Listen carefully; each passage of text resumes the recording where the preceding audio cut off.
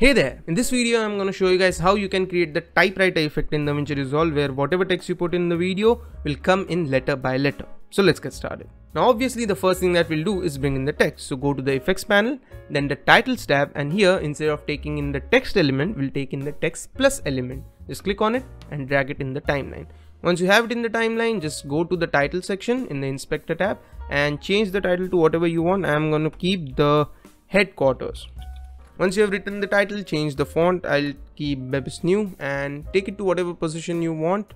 It is totally based on your preference. I'll take it to the bottom left of the screen. I'll just zoom it out. This much is enough.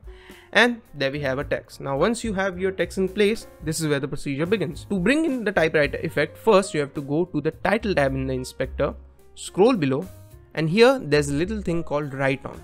If you play with this, if I change this toggle to the left, the letters go out one by one. And if I take it to the right, the letters are visible one by one. So that is what this little function is used for most of the time to create the typewriter effect.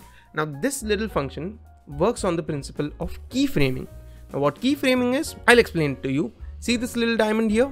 Just click on it. It turns orange. Now once it turns orange, what we are doing is we are telling the software that at this point in time, wherever the slider is, this is what the slider, I call it slider.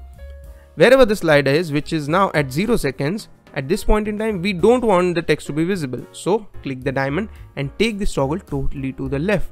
So what we did was we told the software that at 0 seconds, we don't want the text to be visible at all. Fine. Now let's move ahead. Let's go ahead to somewhere around this point in the video.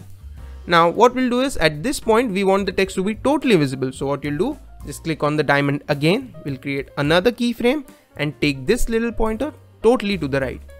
So what happened was at this point in time, we told the software that we want the text to be totally visible. Now if you play the video from start, at 0 there won't be any text visible, but as you go ahead the text will appear one by one. So that's how you can create the typewriter effect in DaVinci Resolve. Now if you want this to appear slowly, just take the second keyframe somewhere around this point.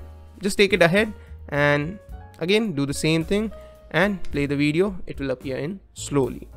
So that's how you can create the write down effect. Now a little bonus tip: if you play the video, the text comes in one by one, it's great, and then it also stays for the audience to read, but when it goes out, it just snaps. It does not go out letter by letter. So if you want that effect, what you have to do is simply press Alt and drag this element on the right. What it will do is it will basically copy the element. You can copy any element in DaVinci Resolve like that. Now once you've copied this element, remember that the write on effect comes with the element, right? So at the beginning of the video there was no text, but as we went in the video, the text came in.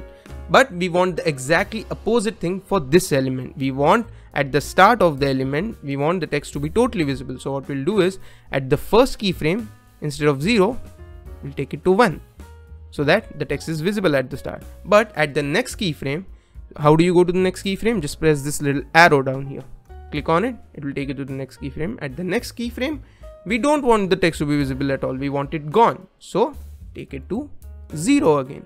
So now if you play the video, the text will come in, it will stay for the audience so that they can read it, and then it will go out letter by letter. So that was a very clean transition to come in and go out. So that's how you can create the typewriter effect in DaVinci Resolve. That's it for the video, guys. I hope you found the video useful, and if you did, make sure you like the video. It really helps the algorithm. Suggest this video to the needful people. Share this video with your friends, and finally consider subscribing to the channel. I post such DaVinci Resolve tutorials. I stream games from time to time, and every single week I post some useful tech related YouTube shorts on this channel. So that brings us to the end of the video, guys. Thank you for watching the video. Bye bye.